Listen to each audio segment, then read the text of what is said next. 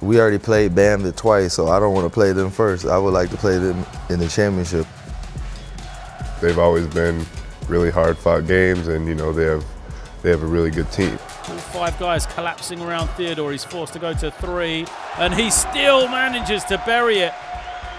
They are in our group. They are a tough team too, so we will see. But this is Final Four. It's just one game, so it can happen everything. Monaco in there, set right, all kinds of space. I'm not afraid or anything. It's just you don't want to keep playing. It's hard to keep playing the same team over and over again.